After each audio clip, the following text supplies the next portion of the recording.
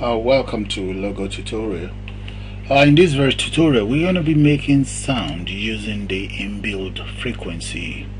I'll give you an example of it. You see this command here, sound square bracket 100 5 by 500.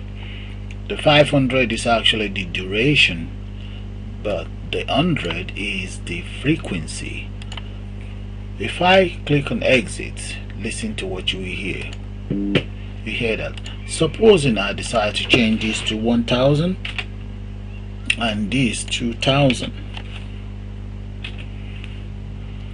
so that means the frequency is now 1000 and the duration will take 2 seconds. You hear that? Okay, I'm going to pause right there while I compile more of these and I show it to you guys. Alright, right up there is the compilation of the sound command that I've made up. So I will now go to the file, save and exit.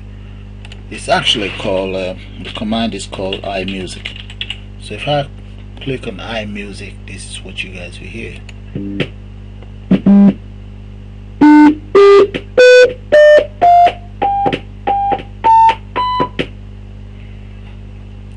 I play it again.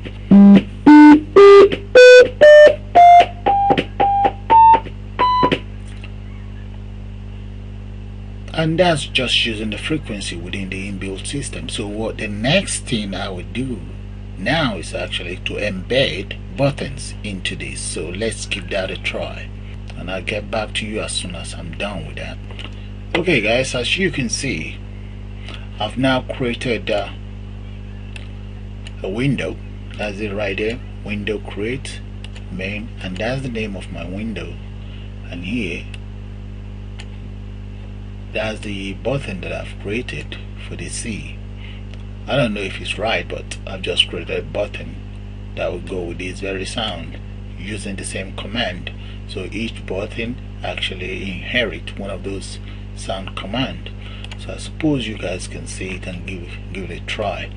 So what I'll do next is go to file, save, and I will then call iPiano,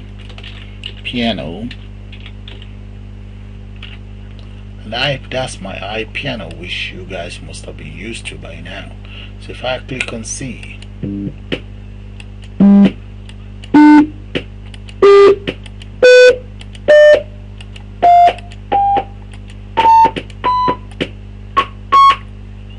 I guess you understand how that is done now. Let's get used to the codes by now. So right here,